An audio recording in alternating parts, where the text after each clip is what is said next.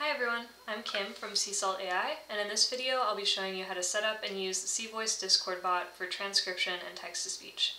To start off, we need to add the SeaVoice bot to our server. You can find us in the Discord app directory as you see here, or you can click the invite link on our website or top GG page. When you add the bot to your server, you'll see these permissions requested. These are things like sending messages, attaching files, and joining voice channels that are required functionalities for the bot to work. Great, once I've accepted that, the bot's been added to our server. So let's try it out. The two main features of the bot are transcribing audio from the voice channel and synthesizing speech from text into the voice channel. In either case, we need to join a voice channel before running a command. Now that I'm in the voice channel, I can start an STT session by using the recognize command in any text channel. The bot will be sending live transcriptions to the text channel, so most users prefer to set up a separate text channel just for the transcriptions and set the notifications to lower so that there's not too many notifications. Now I'll use the recognize command and select the language. Right now we support English and Mandarin Chinese, but there's more on the way. And once the bot says transcribing, I should see live transcriptions being sent to this text channel. Great, so my transcriptions are coming through. SeaVoice can also do text-to-speech, either independently or at the same time as an active STT session.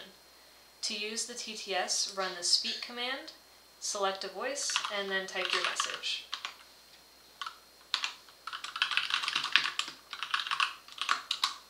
This is a test.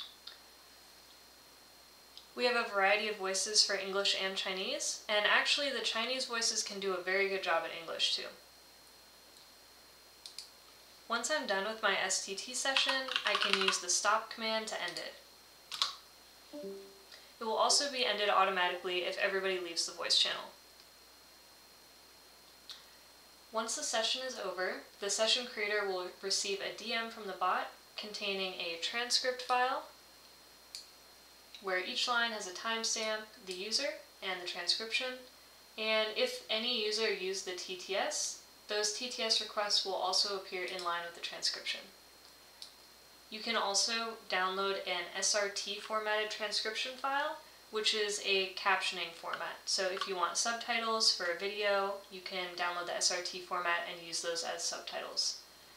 Finally, there's also a recording, which if you click it, will open a web browser with a player. To download it, you can just right-click anywhere and save as an MP3 to your computer. All the files are available for 24 hours after your session, so if you want to keep your data permanently, make sure to download it within that time. If you need to recover data after the 24-hour window, you can reach out to the Seasalt support team and we can usually retrieve that for you. Now that we've seen the basic functionality of the bot, let's see how we can customize the user and server settings. First, let's look at how to configure the settings for the server. You can use the server config command. In order to use this command, you do need to have admin permissions for the server. That's just to avoid just anybody changing the server configurations.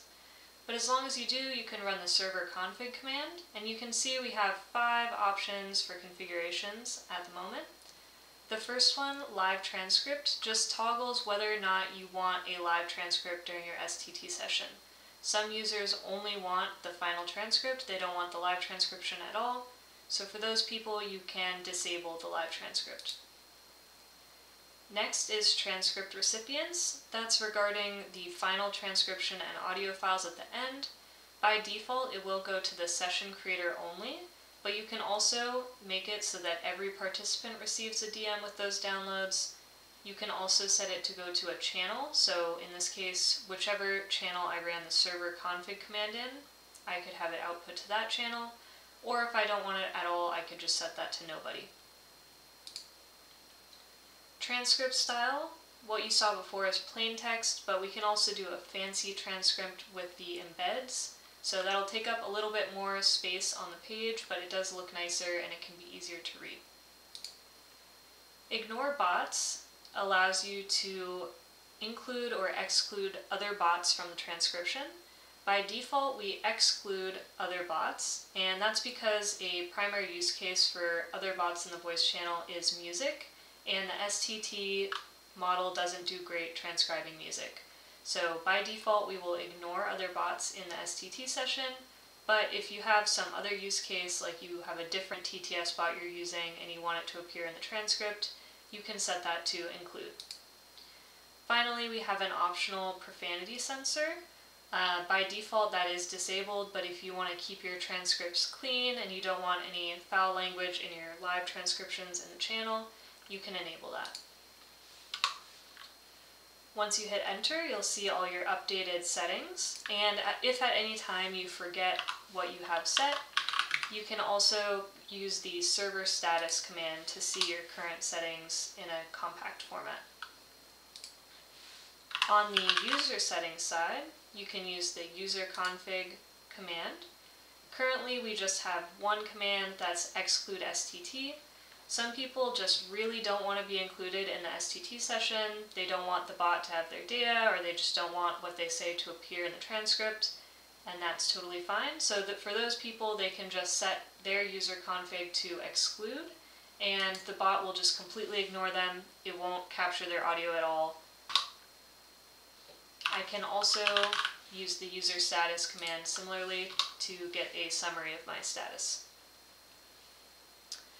We're constantly adding more configurations, more settings to the bot, so in the future there may be different settings, different parameters, so please check our documentation page for the most up-to-date version.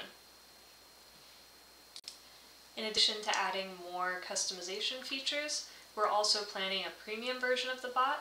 All the existing functionality will remain free, but we are experimenting with some premium features such as voice moderation, so please stay tuned for that if that's something you're interested in. We also have a community server. Please join if you want to share your thoughts about bug reports or feature requests. We'd love to hear what you think about the bot. Additionally, we're always posting announcements about new releases and the status of the bot if it's ever down. So that's all I have for you today. Thanks for watching this video. We'd love to get some feedback from you and have you join our server. Until then, please enjoy using the SeaVoice bot, and please reach out if you have any questions.